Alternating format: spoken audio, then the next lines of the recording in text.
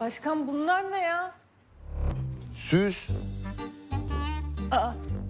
Kaldır abi. Kaldır, padişah çocuğunun sünneti gibi süslemeyin şurayı ya. Ama şimdi Meltemciğim burası da böyle bitli mitli acayip bir mekan. Yani biraz temizleyip toparlamak lazım. Zülfü al şu arkadaşını, çık. Çık.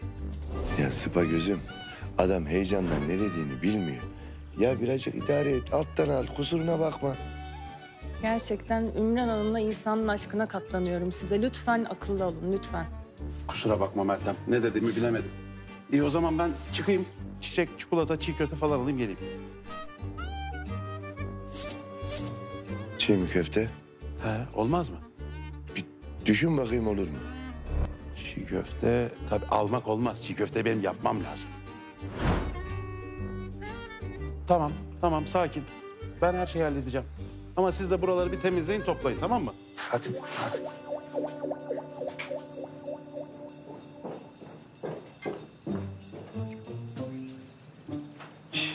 Sıpa gözüm. Çok büyük sevaba giriyorum biliyor musun? Zülfücüğüm sus. Sus. O girdiğim sevaptan çıkarım.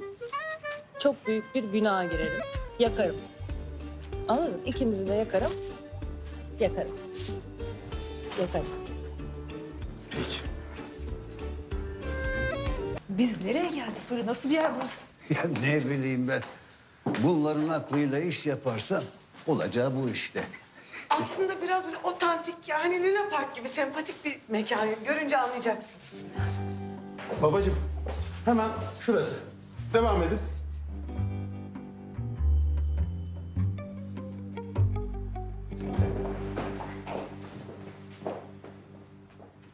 Selamun aleyküm. Aleykümselam, hoş geldiniz efendim. Buyurun.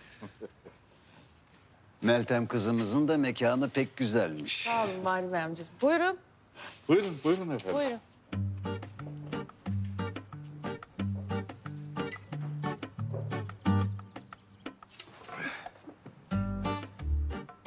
Cevher albayım, siz nasılsınız?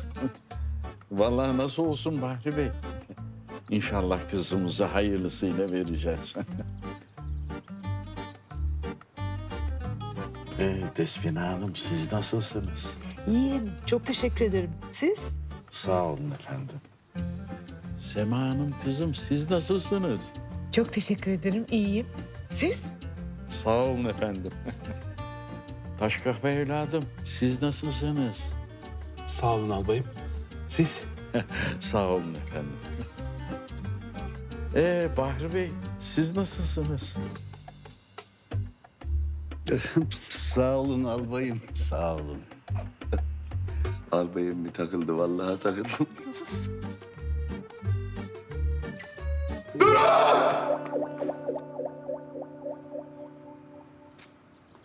Herkes dursun. Kimse kıpırdamasın.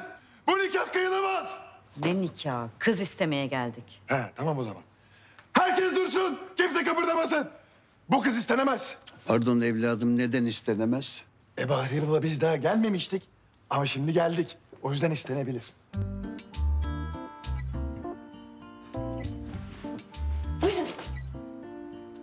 Ya Poyraz abi korkuttun bizi. Ben neyim şimdi? Yani hangi taraftayım? Kız tarafı mıyım? Erkek tarafı mıyım? Erkek tarafı. Ama bu böyle olmadı Bahri Bey. Siz daha güçlü oldunuz. Bari Poyraz'ı bize verin ha. Tamam alın bari.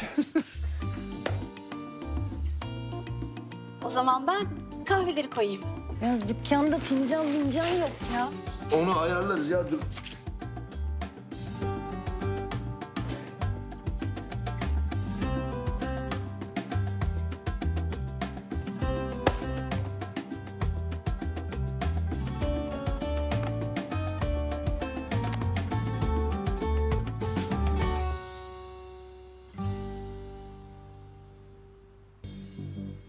Türk kahvesi mi? Öyle umuyorum. Ya tamam sorun değil bu ya. Derdimiz bu değil işte. Ben merasim değil derdimiz. Maksat birlikte olmak. İşte bu iki gencin mutlulukları. Tamam mı? Ayrıntılara takılmayın. Efendim, Bugün burada toplanmamızın nedeni malum taş kafa evladımız da Ümran kızımızın saadetleri. Ben Allah'ın emri, peygamberin kavliyle kızımızı... Albay amca. Yalnız kızı erkek tarafı isteyecek. Pardon. Özür dilerim. Buyurun Bahri Bey. Ne olmuş? Sinan ya. Yani ton balıklı pizza yemiş. Hastalanmış, mideyi bozmuş. Cırcır. Sinan ton balıklı pizza yemez. Evet yemez ama yemiş. Hadi gidip bakalım. Malumunuz gençler birbirlerini sevmişler, anlaşmışlar. Bize de büyükleri olarak yardımcı olmak düşer. Allah mesut etsin. Gerçekten çok sevindik. Allah bir yastıkta kocatsın. Bizim acil bir işimiz çıktı. Sinan biraz rahatsızlanmış. Taş kafayım çok tebrik ediyorum. Ümran tebrikler, taş kafa tebrikler. Geçmiş olsun. Tebrik ediyorum. Teşekkürler. Evet, süper. Görüşmek üzere o zaman. Tebrikler.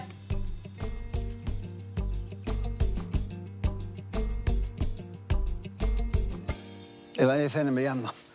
Allah'ın emri, peygamberin kavliyle kızınızı oğlumuza istiyoruz. Efendim, onlar zaten anlaşmışlar. Bize evet demek düşer.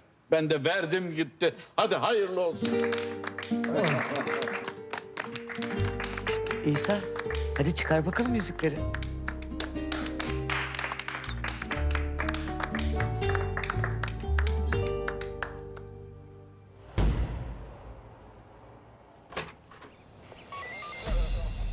İyi günler. İyi günler. Elimizde gözaltı kararı var. Bahri Umman, Umman, Poyraz Karayel, Sema Koral, Zülfikar Ülgen. Diğerinin adı neydi? Ay ne? Gözaltı kararı mı?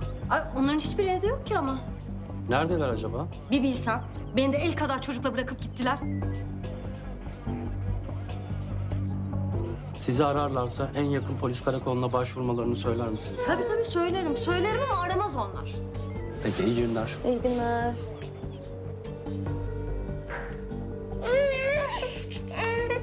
Ne oldu, ne var? Yani siz nerede olduklarını bilmiyorum dediniz. Ne diyecektim? Açık adres mi verecektim? Ufaklık, bak bu evde kalmak istiyorsan hızlı düşüneceksin, hızlı yalan uyduracaksın.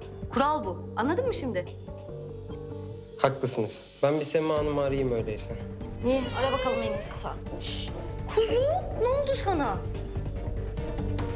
Ne? Nasıl ya? Hadi bakalım. Allah tamam erdirsin. Bravo dedem. Teşekkürler olayım evladım. Size kötü bir haberim var. Zaten çok bile mutlu olduk. Neymiş? Hakkımızda gözaltı kararı çıkarılmış. Durum bayağı ciddi. Polisler eve bizi almaya gelmişler. Kanalımıza abone olarak tüm videolardan anında haberdar olabilirsiniz.